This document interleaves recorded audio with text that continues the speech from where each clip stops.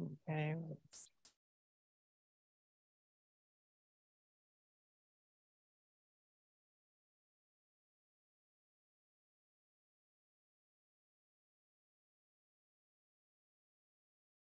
Greetings, everyone.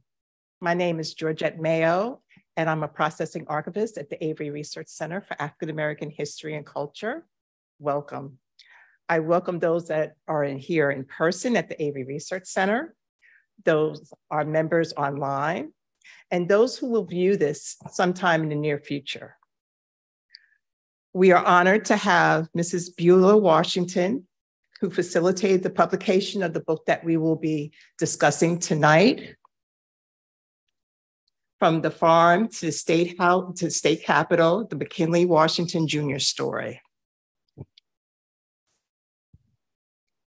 And her good friend, Elder Irene Whaley. I also want to mention my partner in books, the Mrs. Ruth Rambo. We have missed you and are so happy that you are present, even though you're not online right now, but hopefully you're looking at this on YouTube. And we're so happy that you're on the road to recovery. For those who are new to our book club, the Dr. Consuela Francis Reading Circle is named after the former College of Charleston English professor who established the African American Studies program as a major field of study at the college. Dr. Francis created a book club entitled Dart After Dark at the John L. Dart Library on King Street through the Charleston County Public Library. She passed away suddenly in 2016, and we have renamed the Reading Circle in her honor and memory. And I'm proud to say that we have several members that used to attend the Dart After Dark, and you're dedicated members to the Dr. Consuela Francis Reading Circle. So thank you for being our dedicated members. We usually meet on the third Thursday of the month. October's book will be James McBride's latest book, The Heaven and Earth Grocery Store. Our discussion will be on October the 19th via Zoom, 6:30 to 7:30 Eastern Standard Time. We are in the backdrop of the works of talented artists with our newly installed exhibit entitled Nora, Studies in Black Portraiture, in our famous McKinley Washington Jr. Auditorium at the Avery Research Center. This auditorium was dedicated on July the 28th, 1999. And we do have a plaque, which I will go ahead and read. And this plaque was installed on that installation date. This auditorium is dedicated to the Reverend McKinley Washington Jr., who, as a state senator and distinguished citizen, has served the Low Country and state of South Carolina with loyalty and tireless energy. The purchase and renovation of this magnificent auditorium was made possible through the efforts of Senator Washington. McKinley Washington Jr. enjoyed a special place in the hearts of those who attended Avery Normal School and a grateful College of Charleston. Senator Washington has been a courageous leader who has gained the respect of his peers and gratitude of his constituents through his dedication, hard work, and ethical standards and statesmanship. And it's definitely highlighted in this book that we will be discussing tonight. I must mention that there is a wonderful oral history on the Reverend Dr. McKinley Washington. And it's online, it's available to anybody, anywhere through our Low Country Digital Library. And it's called Capturing the History of Edisto Island, Oral History Interview with Reverend McKinley Washington. And it was done in 2015. So it's not a visual, there is a transcript that you could read along with, but you will hear, from what I've heard, his booming voice, which he is very noted for. Now we will turn our focus at the book at hand, which is a fitting tribute book to a man who was the epitome of public and community service, the Reverend Dr. McKinley Washington Jr. What we usually do when we have a reading circle, then we usually meet online. We always start off with the author who wrote the book. So I will do a very short bio of Mr. James L. Felder.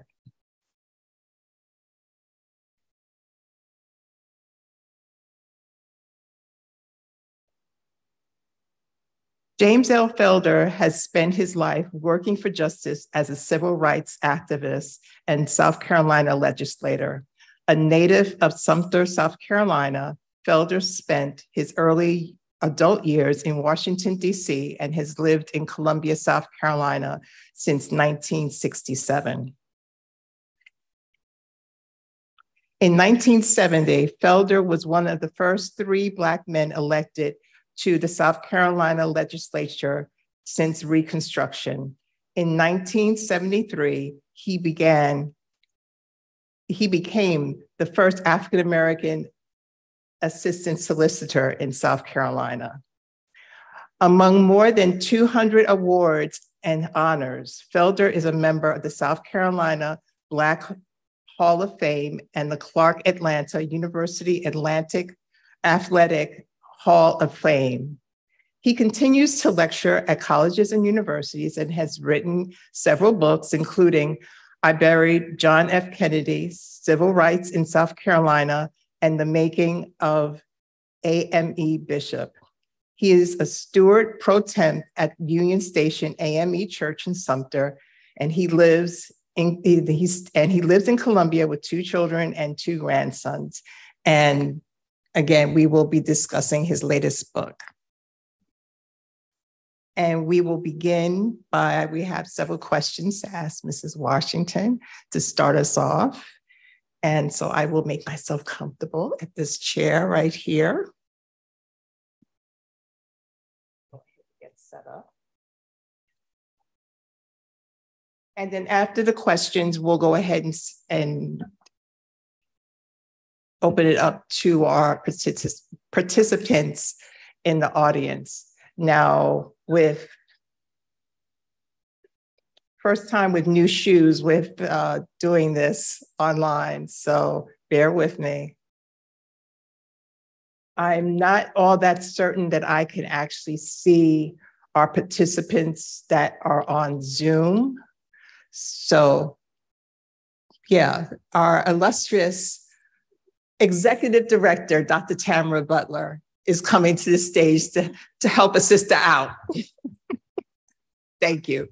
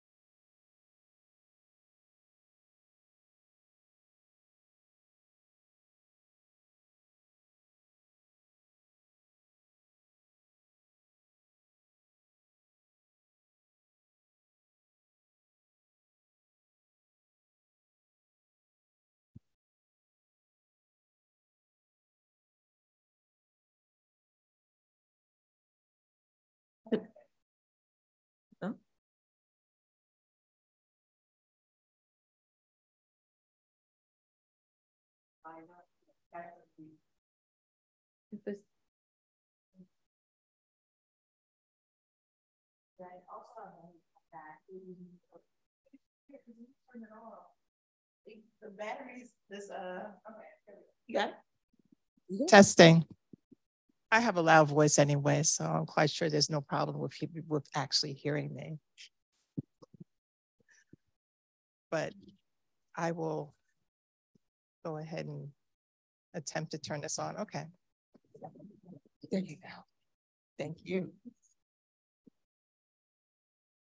Okay, Mrs. Washington, I definitely want to thank you for initiating the publication of this book and for being with us tonight. This is the first time that I think we've actually met. Yes. And where are my trusty questions? This is, I'm sorry.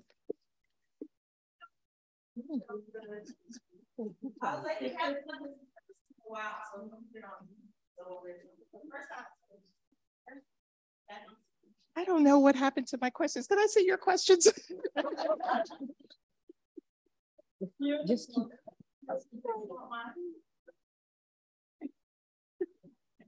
Okay. Oh, here it is.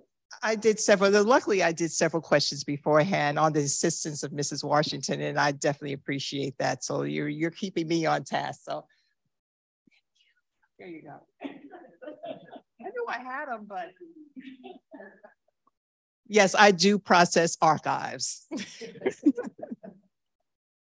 Now, a lot of the questions that I'm going to be asking is for me, and hopefully for everybody else's clarification, some things that I didn't think that was highlighted in the book. So if you could help us out. Was Reverend Washington the oldest, middle, or youngest among his siblings? First, I'd like to take this opportunity to say thank you very much for coming this evening for this book discussion. It means so much to me. And I would just like to say that I hope that you are going to enjoy the book. And please let me know whether or not you enjoy the book. I'm sure you are, but thank you so much for coming. Okay, Reverend McKinley Washington Jr. was born in Maysville, South Carolina, to Maddie Bell Peterson Washington and McKinley Washington Jr. He was the third child in the family. The next question you have, you want to know his fondest memory? No, I asked, was he the oldest, the middle, or the youngest? He was the third child out of 8 children. Okay. Okay. Put him at the top. Okay. And because all the children weren't listed in the book, right? Okay, I can give you the names of all. She knows. Well, yes. Okay, the first one was Ezekiel. The second one was Catherine, McKinley, the third child, Benjamin, the fourth, Richard, the fifth, James, the sixth, Virginia, the seventh, and Elijah, the eighth, the youngest one. Okay, thank you. You are noted as saying about your marriage, that this is in the book, that we are still on a honeymoon. What is your advice for fulfilling marriage? I have to laugh at that one. I've noted for saying that, that we're still on the honeymoon, but I didn't expect it to be in the book. I think he told Jim Felder to put it in the book. But anyway, I think that a marriage, you got to communicate with each other. That's one of the main things, is to communicate. Then you listen to each other in your conversations, whatever the subject is about, take a part in it, and the two of you talk about things together.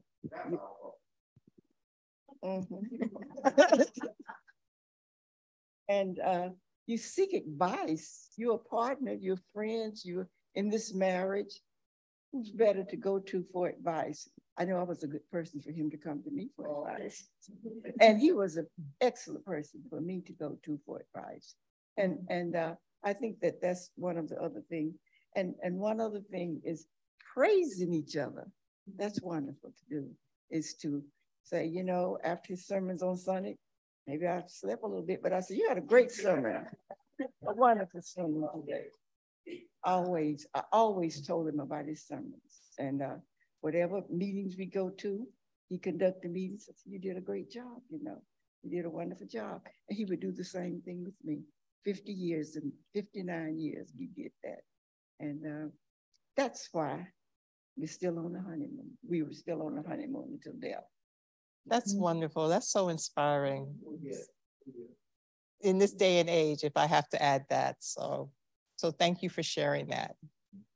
Now on to politics. While reading about the former governor, Ernest F.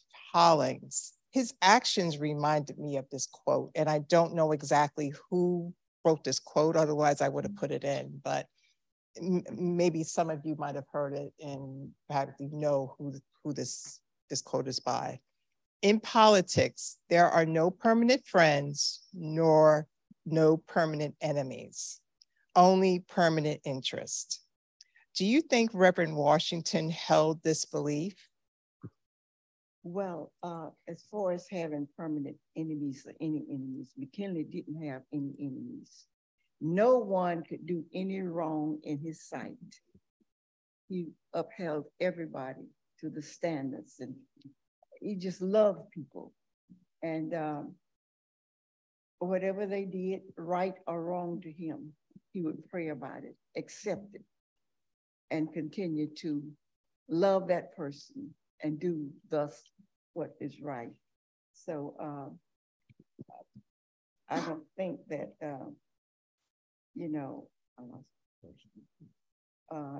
that as far as politics is concerned, he didn't have any enemies, as far as I know. There were probably some out there, but I don't know about it. I don't know either, because reading through this book, Reverend Dr. Washington Jr. knew more people, and they all had glowing things to say about him. That's what really amazed me about this tribute book. I mean, to live a life that he did, and the things that he did, the people that he touched, and what captured me, that he always looked out for the small person, right, the little person. And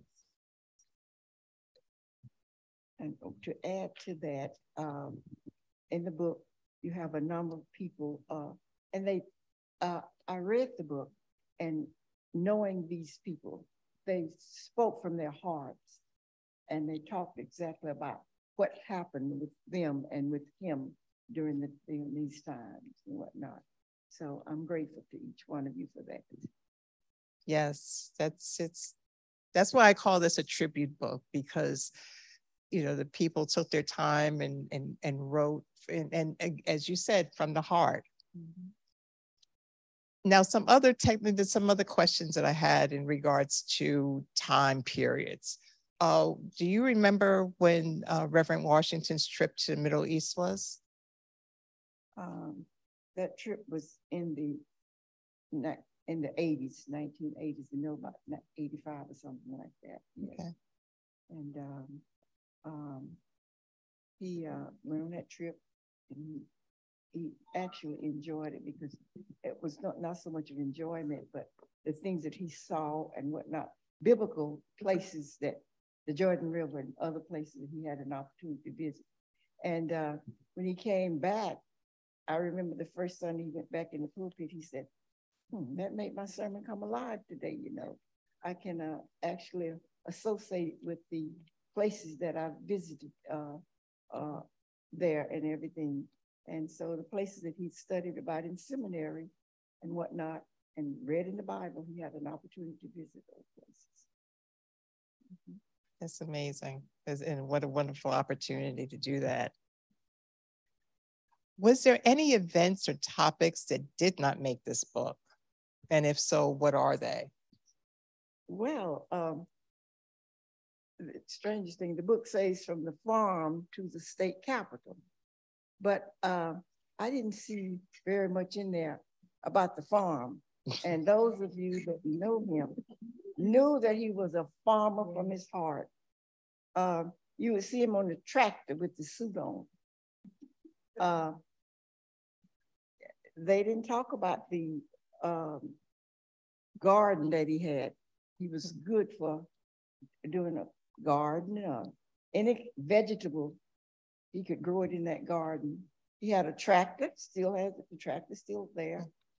And he had a goat at one time as well, chickens, ducks, and all kinds of animals. And sometimes I would have to go feed the animals before I go to work in the morning. And I sort of got tired of that. So when he went to Columbia one day, I gave the ducks away.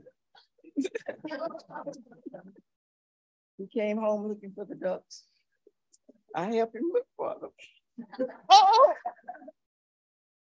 Then finally I told him what happened. I gave him to a neighbor down the street. But he was all into farming, and that would have been something to include more of that.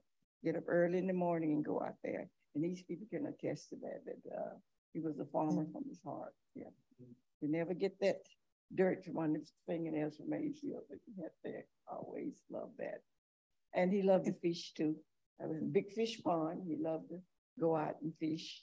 So as well as hunt, he would come back with the birds and the other little animals and whatnot. Just a farmer. Mm-hmm. And when you mentioned fishing, a lot of the quotes from your grandsons are mentioned, and they mentioned the act of going fishing with their grandfather.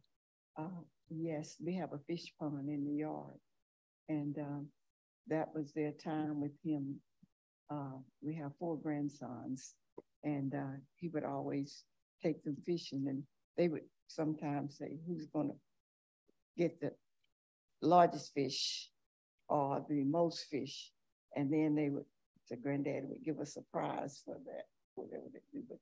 And just this past week, Labor Day weekend, we had some of the grands to come and they continued to fish there. Mm-hmm.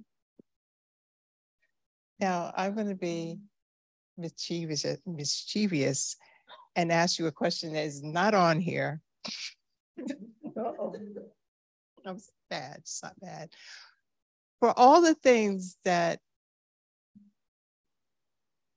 the Reverend Dr. McKinley Washington Jr. did, being starting off as a civil rights activist, mm-hmm. and then getting married, and then going into politics, and being a pastor. And how did he find the time to do everything that's listed in this book in his life? I wonder too about that, but somehow he found the time to do the things that in the book. The father, he was a husband, he was a family person to his family. He would do anything with the time for his nieces and nephews to go off to college. He would get them in his truck or whatever car he had and go with them and take them to school. But he found the time. Maybe he had more than 24 hours in a day, but he found the time. He did. Now I know that he's not an anomaly, and the generation during that time that was within civil rights, and up to a certain point, they multitasted. They probably didn't call it multitasking at the time, but I'm considering it multitasking because they did so many things. I said the same thing about the Honorable Lucille Whipper. I had the good fortune of processing her papers, and just to say that it's 180 boxes of archival materials. And not only is it the House of Representatives, when she was a representative, her helping to establish the Avery as what it is today, the Archives, Small Museum and Cultural Center for Public Programming, which we're enjoying right now. Being a First Lady, which you also were the First Lady of a pastor, and everything else. And it's like, when do you find the time to even rest? Did he rest? Yes. Yes. As well. But he would get up early in the morning, had a schedule, I'm sure, And we just find time to do all of these things.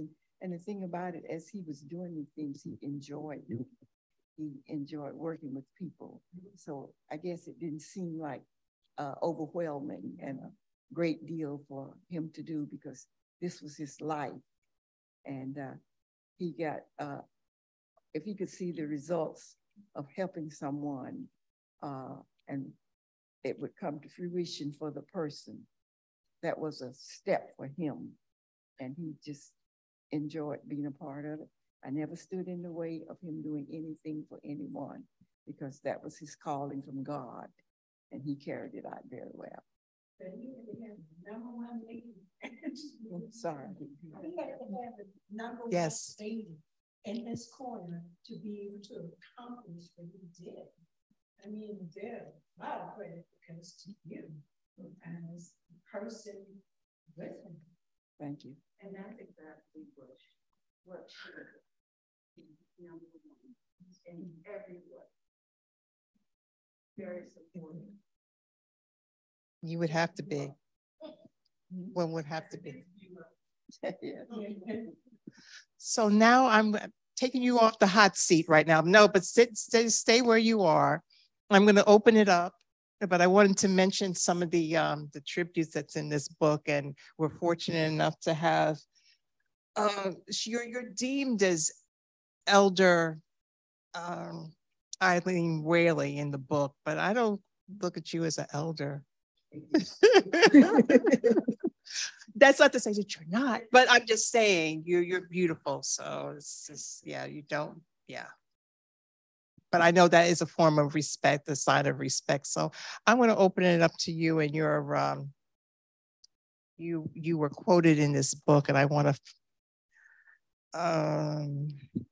if I can find you.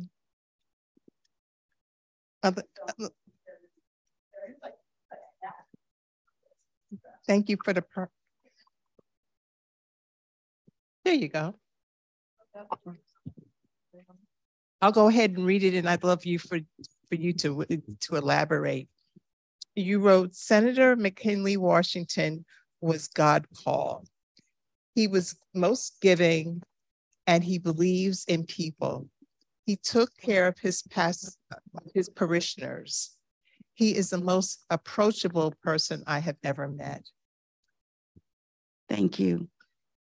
Before I answer, I too would like to say thank you for the opportunity to be here and to speak on behalf of Reverend Washington from his book. My name is Irene Whaley. I have been a member, and I still am, a member of Edisto Presbyterian Church for 40-something years. And I have known Reverend Washington all of those 40-something years plus more. Reverend Washington had a spirit that was so calming, so caring, so welcoming. And like I said in the book, he was so approachable. You could talk to him about anything. He was more than a minister to us. He listened. He gave us positive feedback. He pushed us. He encouraged us. He made us understand that, you know, we can, with God's help, we can do all things. And we appreciate him for that. I can remember when I became an officer in the church, and we would go to presbytery meetings and stuff, presbytery meetings. And all of that was new to me. And we would sit next to Reverend Washington, and he would, as we sat there, he would tell us exactly what was going on and how and what we needed to do as we participated in those meetings. always gave us an opportunity to, he gave us an opportunity to do different things. He took us on speaking engagements. We went to New York. He spoke in New York City, and we went to Washington, D.C., and he took us a lot. He took us there. He gave us exposure, coming from a little island, Edisto Island. It was nice to be exposed to those things. And we also participated with him and a lot of things that he was recognized for in the community. Even when this room here was dedicated to him, we were here with him. But Reverend Washington, he gave so much of himself, not just to his family, but of course, his family was number one, but he gave to everyone. And he believed in people. He just looked for the best in everyone. And that's why we love him so much and we miss him so much. And as I read this book, I was like really in awe because, when I look at the other comments that was made in reference to what kind of person he was and how he touched other people's lives, I'm like, this is so true. And I've lived with him doing, he was my pastor during these times. So I feel so special to have been a part of his life for so long. Thank you for definitely sharing that. That's wonderful. And then elaborating. Anybody else that's in this book that would like to elaborate? These two right here from his church as well. These are church members here. Would you like to speak? Yes. I'm putting you on the spot. Thank you. And your name? Robert Bowens. I'm on page 124. Thank you. Ms. Washington said something earlier about no one did any wrong in Reb's eyes. And back in my days, I'm telling you, that man, I said he's been more than a father to me. No matter what I've done, it didn't matter to him, my past, whatever. He's been there with me, it seemed like all my life. He's been a godsend to me. And I can't thank him enough. I can never repay him for all he's done for me. Thank you. And you can pass it on. Would you like to speak? Oh, okay, yes. Not 2 hours. It won't be too. He's always picking at me. First of all, good evening, everyone. My name is Carlette Geddes, and I am a member of Edisto Presbyterian Church. I grew up only knowing Reverend Washington as a pastor. When he retired after 50 years, I am 57. So that's the only pastor I knew. So I can just remember being a little girl and, he would be preaching and his voice was like thunderous, powerful. And, he just planted seeds in us. He believed in us, the young people of the church, help us keep our faith. I can remember having our catechism class with him, and he would teach the class, not anybody but him. And he would give us lessons. He would explain stuff that we didn't know. And as we got older, he involved us with politics too, as well. Talking about the NAACP, what it stood for, and just, honing us in and trying to make sure that we got what we needed to, be better citizens in society. I can remember like graduating from high school and saying I was going to college. And then he mentioned Johnson C. Smith. And I said, well, my uncle is in something. They want to send me to Morris College. So he says, that way you want to go? I said, not really, but I guess I have to go.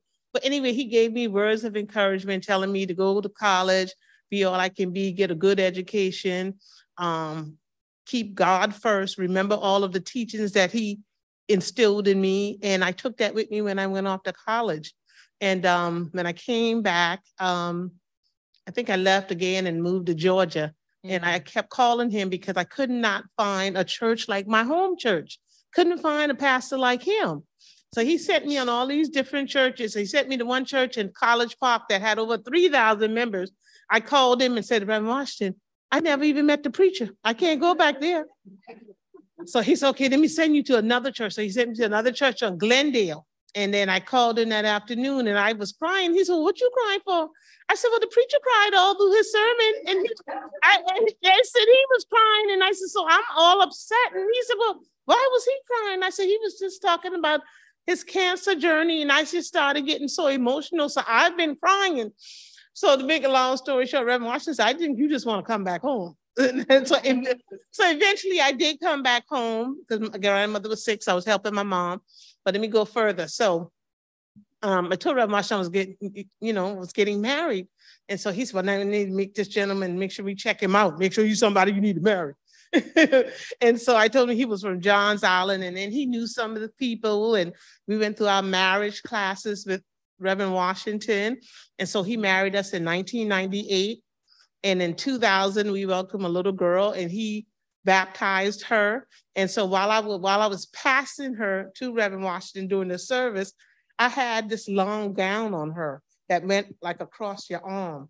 And so when I was giving her to Reverend Washington, Reverend Washington, why you got this long gown on this girl? And I said, this is the style. This is how. He said, this is too long. This is what he's saying at the christening now. He's trying to gather the little girl and all of the gown at the same time. And it was, my mama told me too, she said, I think that was really too much. But anyway, so he baptized her. She grew up under him. And just when he retired, I think they joined the church and he was in church that Sunday and Reverend Haywood allowed him to come up and be a part of that ceremony. And it was just beautiful. So he's always been a part of our lives and we miss him dearly. So he's been there for me through thick and thin. When my father died, I called him and, he was talking to me, trying to encourage me. And I think y'all were out of town, Miss Washington, when my father died. And he called me and told me, I need you to be strong. And, your dad loved you. And so he was just always encouraging me. He's been a very, very important part of our lives. My husband, my life, and my daughters. That's wonderful. Thank you. Thank you so much for sharing. Mm-hmm. Was that anybody else? That's fine. No, you've had an experience with him, so. Thank you, share. and absolutely decades of experience.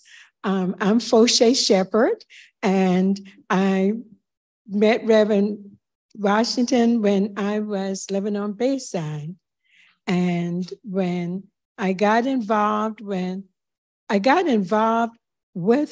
him because I was working for Danny Martin Sr.'s law firm, and they were very good friends. And so he encouraged me to join Toastmasters International because I kept telling them that I had so much I wanted to say. And Mr. Martin was saying, yeah, and she needs to learn how to say. So anyway, his first move was to introduce me to Mrs. Hilda Jefferson. And he said, y'all don't live far from each other. He said, I want you to go over to her house. I'm going to let her know that I'm sending you to her house. I want you to go over to her house and you want her to be your mentor. And so when I got off that evening, I went over to her house and it started from there. She took me under her wings and it started from there. And then I started going to city council, county council meetings, legislative delegations. And then when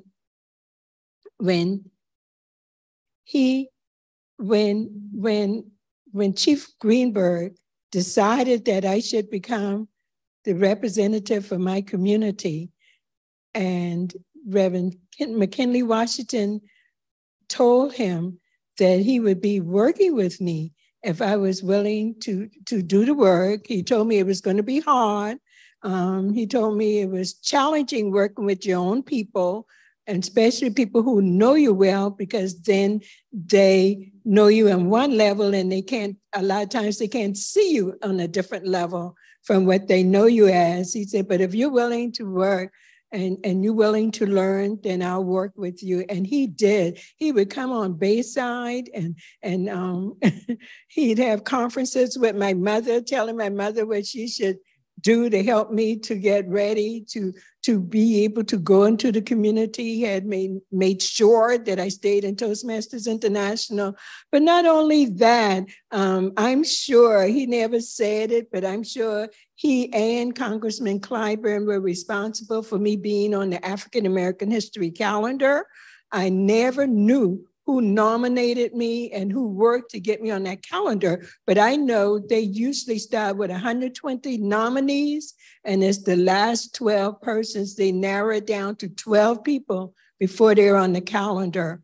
So I know that, and they had me as the first Gallup poet, and that was for the 1997 calendar.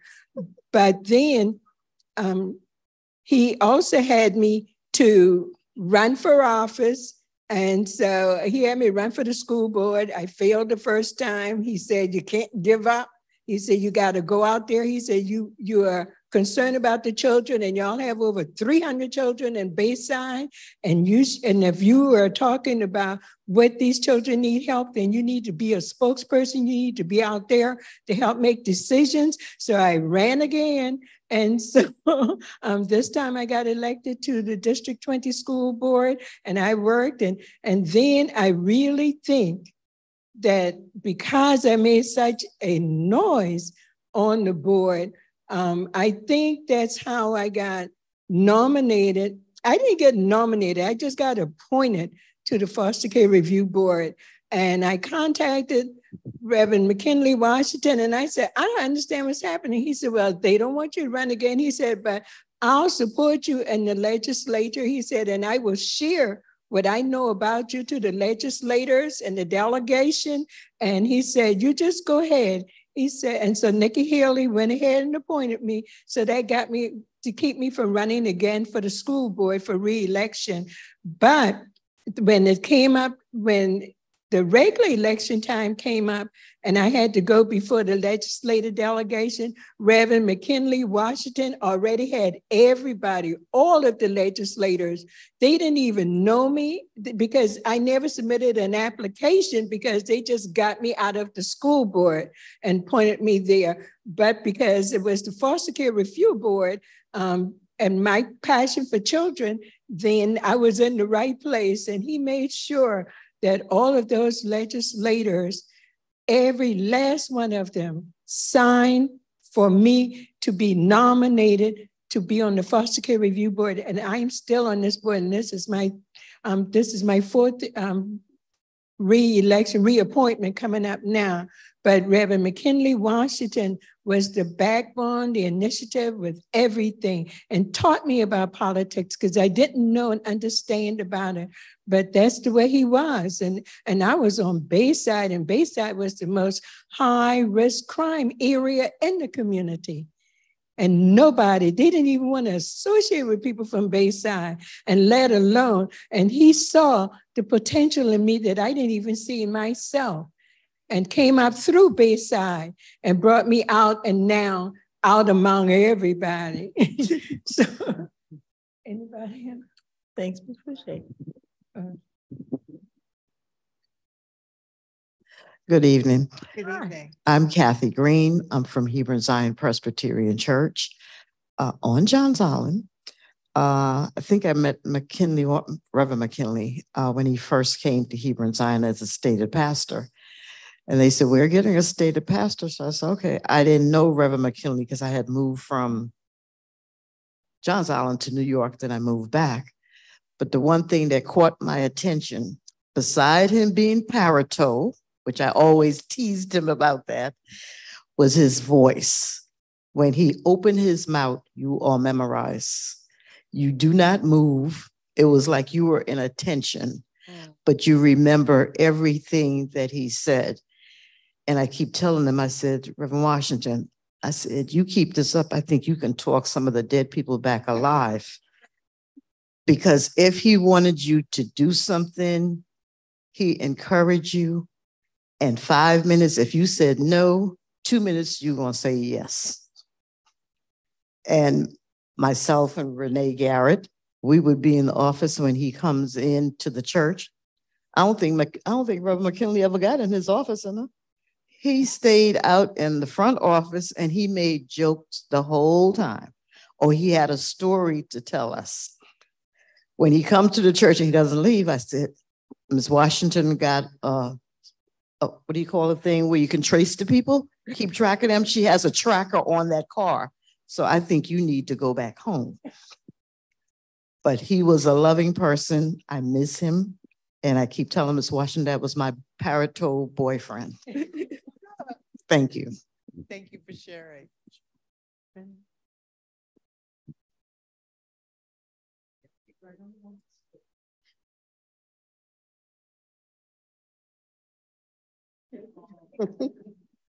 Hi, I'm Renee Garrett from Hebron Zion Presbyterian Church as well. When Reverend McKinley came to Hebron Zion, I was on session as an elder. I was slated to come off and I stayed on because I knew with 50 years of experience that I could still learn a lot. And I did in more ways than one. It was interesting because during that time, we had an office administrator who resigned, and I got a call from him. You need to come here right now. And I said, okay, give me a minute and I'll be there. I was at home. So I walked into his office and he explained the situation. I said, but don't worry about it. We'll get it done. That's when I took on the role of administrative assistant for the church. I'm still there.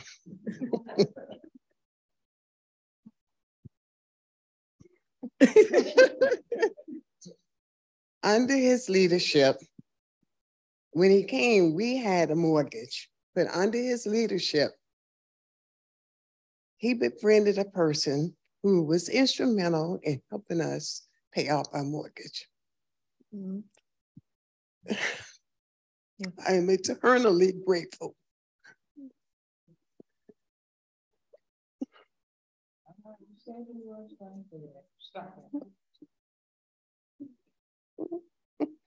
Because when you go a small church and you're getting smaller and smaller, it's really hard to have a mortgage and the majority of the money is going to the mortgage because we really weren't paying him what he was worth. But he took on the role and he stayed there with us and we got the mortgage paid off. And he said, okay, now y'all can call the pastor. I think he was really happy that he could go back into retirement. But anyway, he was a joy to work with. I really enjoyed it. He used to kid me all the time. He said, since I was a volunteer, I wasn't a paid employee. He always kid me. He said, well, what hours you working this week? I said, I'll get it done. Don't worry. I never gave him any hours. That went on for about 3 years? I never gave him any hours. And so anyway, we got it done. Like I promised him, I told him, I said, we'll get it done. And that's what we did. We got it done. He was a joy to work with. Like Rosie said, he would come in. We spent more time chatting and what have you, but it was just a pleasure. It was just fun. But you learned a lot from him. He taught you a lot. He was very knowledgeable in more things than one. But the most interesting thing I remember about him that I found out was that he was a bus driver. And I knew how fast Reverend Washington drove. And I know, like I said, when he came, I was an elder, and we went to give communion, and Miss Washington was in the car. And I told him, I said, well, Washington, you need to slow down because I'm not sure where the person's house is. Well, we got there before I realized it. He slammed on brakes and I went on the floor. I will never forget that. But anyway, like I said, and I always tease my body. I said, you need to slow down. And he said, and he always called us. He always said, okay, daughter. Okay, daughter. And like I said, he was just a wonderful person to work with and know. And he loved everybody. You could do no wrong in his eyes. He just loved you to death. Thank you.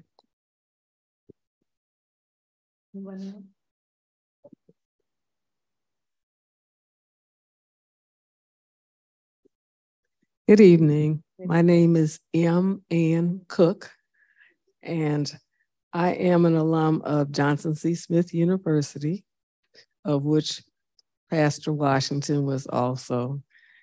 And I'm not sure, but I think there is a connection with our newly appointed president, who is from Charleston. And she's also a graduate of Johnson C. Smith University as well, located in Charlotte, North Carolina. And it might be all of perhaps a month. And I say that duration because on August 19th, we had a fundraiser, the Charleston chapter did, as a part of scholarship proceeds.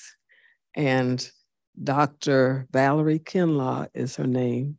She lives here on the peninsula, and her mother still resides in what we just call the Terrace up in Hampton Park and Wagner Terrace. And I said all that to say this: by having her, Dr. Kinlaw, attend our day party, she actually opened the floor to anyone that might have had any thoughts, any questions for her. And in that light, that reminded me of Dr. McKinley Washington, because he was always approachable, was never above reproach, always had, I would say, an open door policy. And Dr. Kinlaw impresses me as being that type of newly appointed president of Johnson C. Smith University. And Sarah Beulah is my sorority sister of Alpha Kappa Alpha Sorority Incorporated. Thank you. Thank you. Anybody else?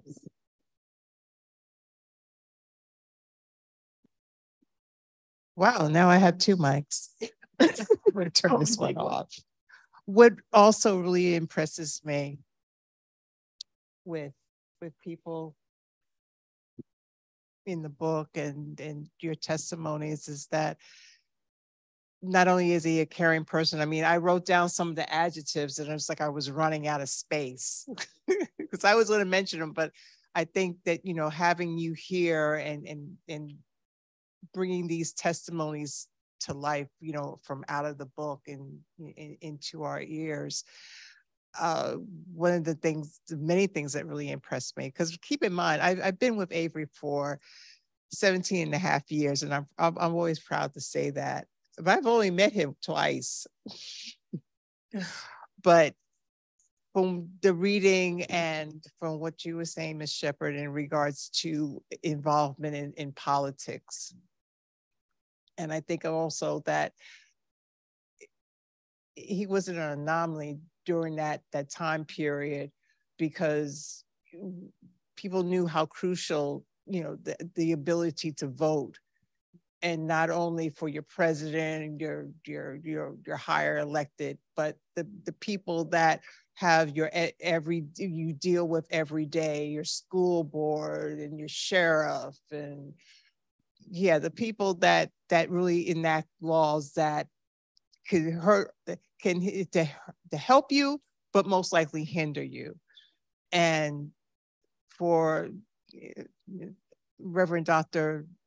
Washington to encourage people to vote and be involved in politics is a powerful thing, and something that I think we take for granted today. Not us here, because we know, But I mean, if we could share that with the younger people. Yes, Ms. Shepherd. Say too, I mean, you did not, he just stood his ground. Thank you. I mean, it was nothing, and I'm telling you, want to see something proud, to be up in the chambers in Columbia and to see him on the floor with these bills and dealing with these. He was teaching these politicians about how to be human, to look at people as humans, and he would stand his ground. I want to tell you, we saying good things about him, and we're talking about that soft part, but I'm telling you, he would always be able to stand up for what he believed in and what was right. And nobody would be able to move him from his belief. And he fought for so many people. People have no idea. I don't know, but Mrs. Washington would know how many sleepless nights he had being concerned about people, because he was really concerned about people and people who were suffering. That's the main thing. I mean, if you saw him among people who were suffering and how he treated them with such humanity, then you would be able to get a picture of who he is.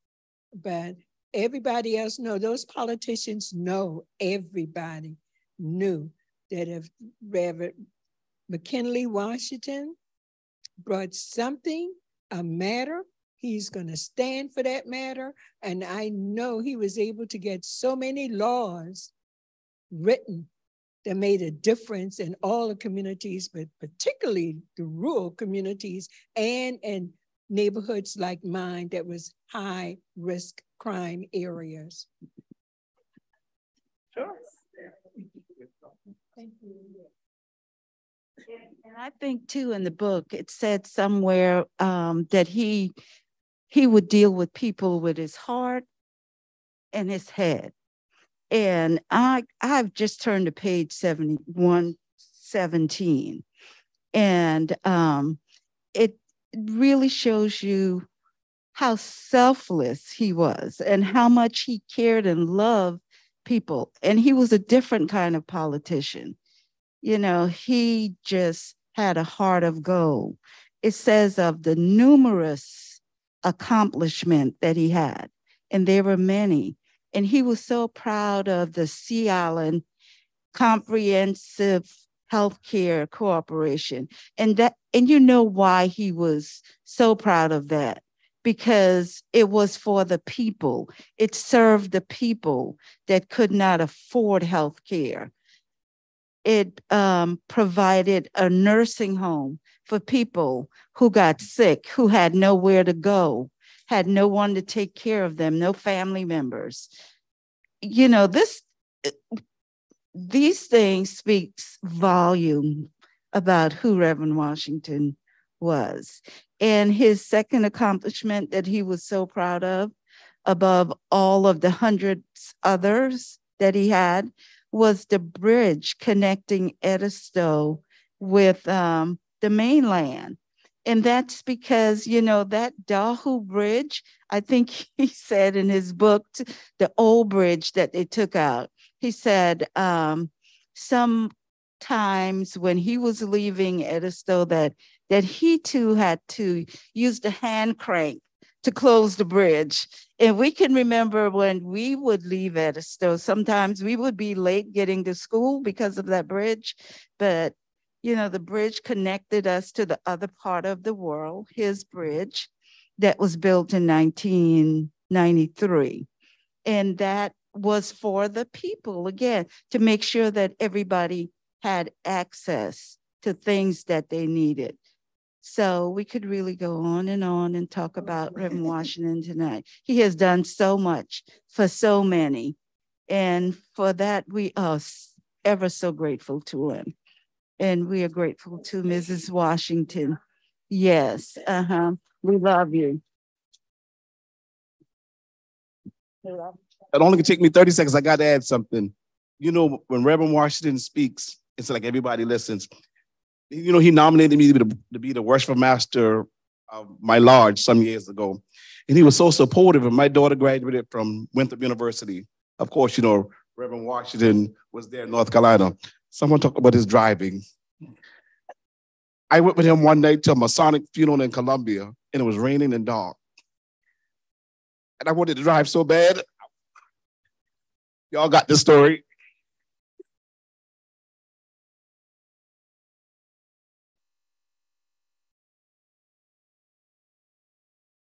This has been a wonderful tribute, a living tribute. And I believe in when you pass, your spirit lives on, it never dies. And I know that the Reverend Dr.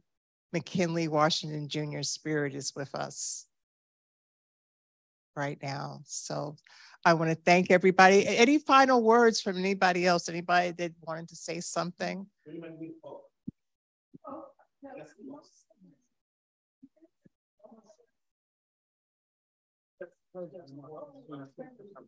Okay.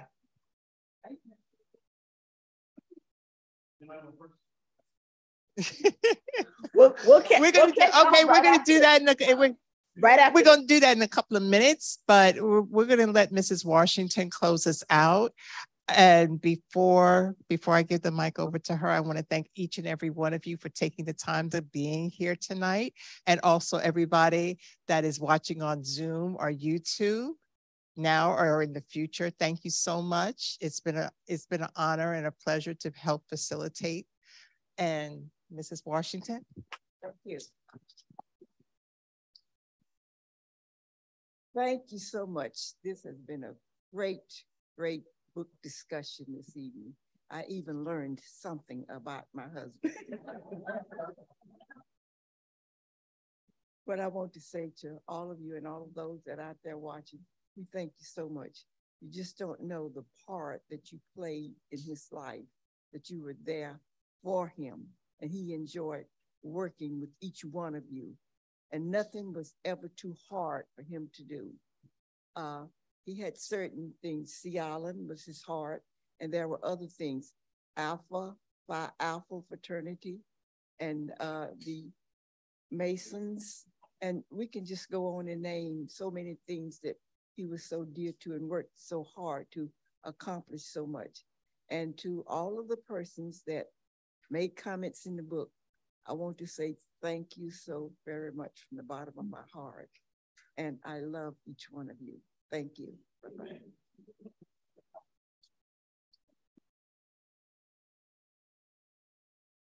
And we'd love to honor you with these roses.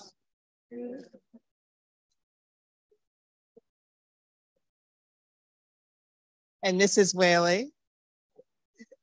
Mrs. Whaley almost facilitated tonight. So Mrs. Washington spoke so highly of you. So I didn't mean to put you on the spot, but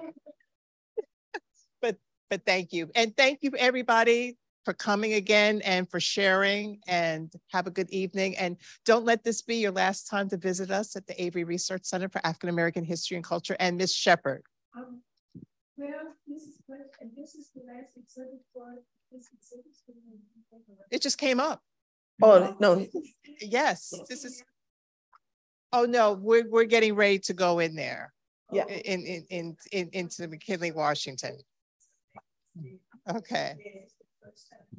Okay. I have a quick remark. So the only thing I would say, welcome and thank you all for coming.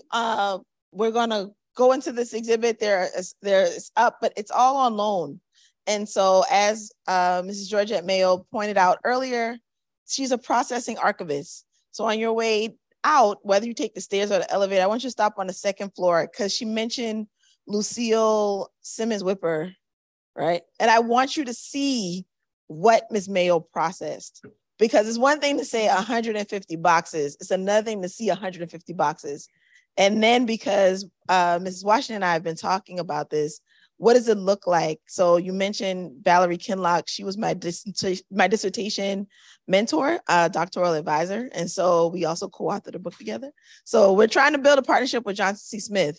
And so with that, we want to think about what goes to Johnson C. Smith, what lives here, and what will live with Black Presbytery or Presbytery Church collection. And so when you go in here, think about if you also have items and memories and things that you would like for generations and generations beyond this book and beyond us to see. And so just go in there and get an idea.